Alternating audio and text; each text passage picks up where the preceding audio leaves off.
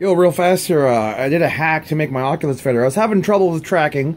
Not surprising considering my one thing was there, right? Shelves and crap. But look what I did. When I learned you can unscrew the camera from the top. Check this out. Duct tape, baby! Look at that. Look at that. Down at a nice angle right into the play area. Way up high. It's a nice field of view. And check this one over here. Check it out. I unscrew this one. Duct tape. It's ugly as shit, but look at it.